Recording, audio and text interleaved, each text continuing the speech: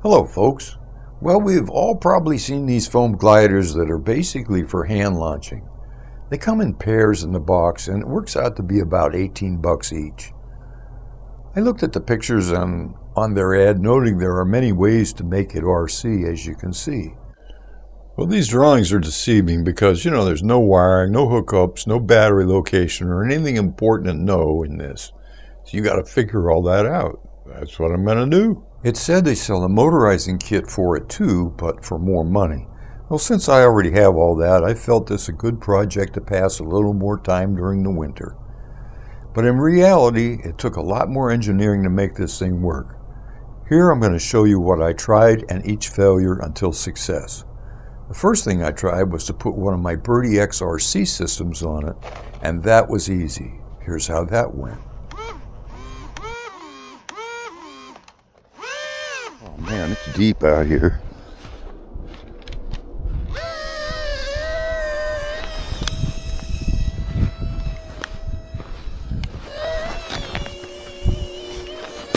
Oh, okay. I don't have to throw it that hard.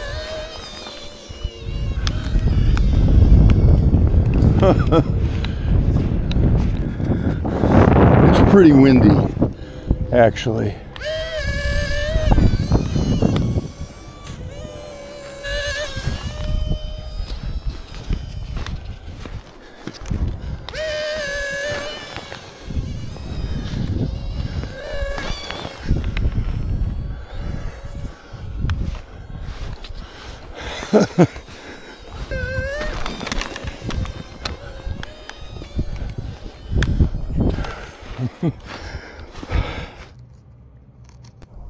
Okay, not enough power, so I decided to take the motors and RC unit off of one of my mini storm launchers.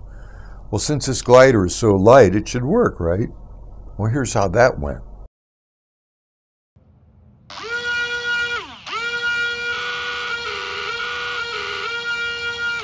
Here we go.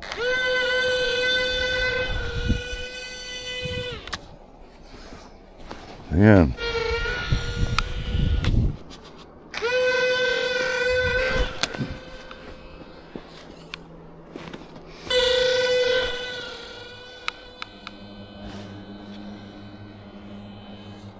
Promising, but with such close couple motors, it would not turn.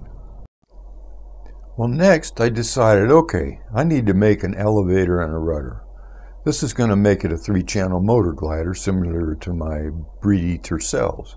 Well, this is where it gets busy, and I have to engineer the part that's not included in any directions. First I had to cut out the elevators and rudder. I had to make the elevators slightly smaller so they wouldn't rub. On top of that, the elevators are split. That means they now must be connected somehow. So I fabricated a wire and installed it. I used small zip ties for the hinges, all done with amazing foam tack glue. I then added servos and control horns and made push rods. So one elevator and one with the control horn was going up further than the other because this foam is so flexible and thin here. So I had to make a rear connector, and that works pretty good.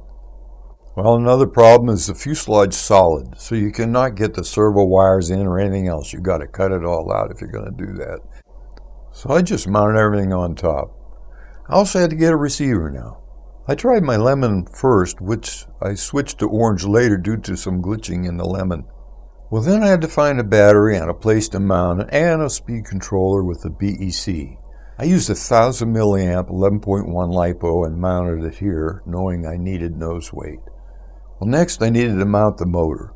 I cut the nose off and used the motor mount and long screws with foam tack to mount it.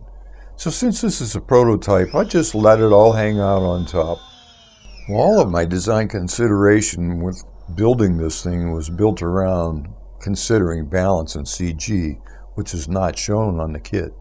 Okay, here's how that all worked.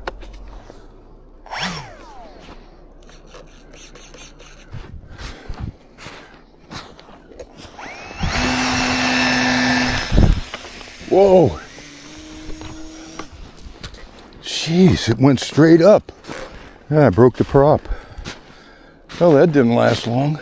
Well, after flying it the first time, I decided it needed lots of down thrust because it went straight up on launch and my elevator did nothing.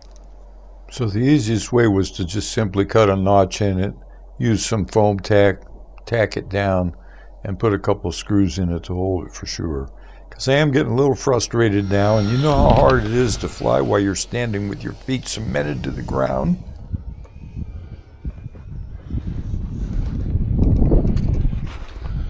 Can't turn.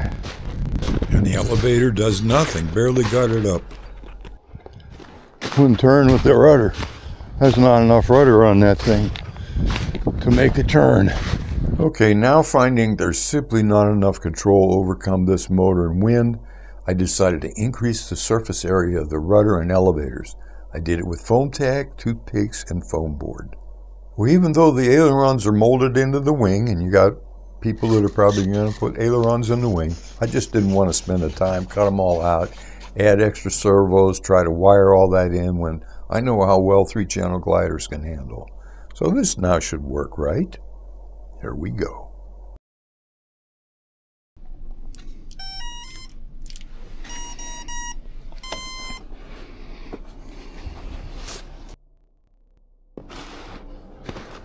All right.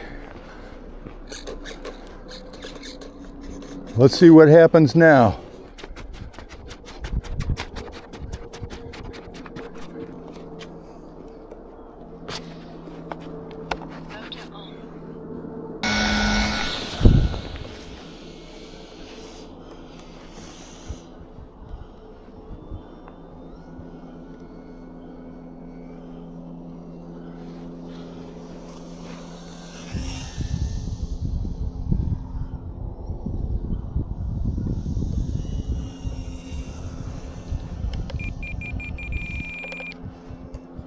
Boy.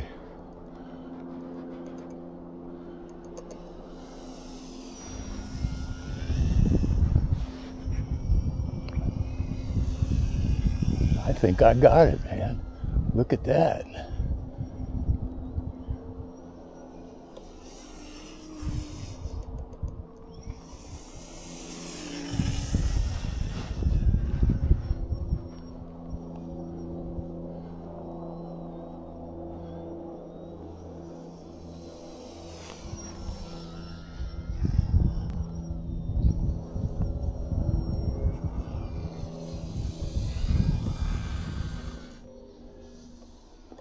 Kind of hard to turn here.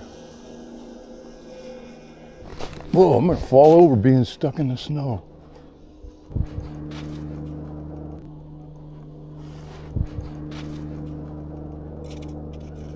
Look at that!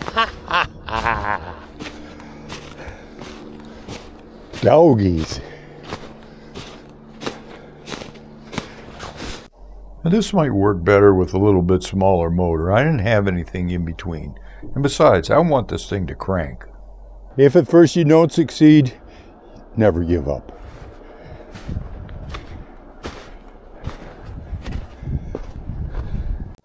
Well, that's it for this project, folks. It took some figuring out, but all of this only took 2 days. And I like it. And if you decide to do something like this, you got an idea what's up. Can't wait to fly it again. Well, thanks a lot for watching, and God bless. This is Dave Herbert, the Nightflyer, and we'll see you on the next episode.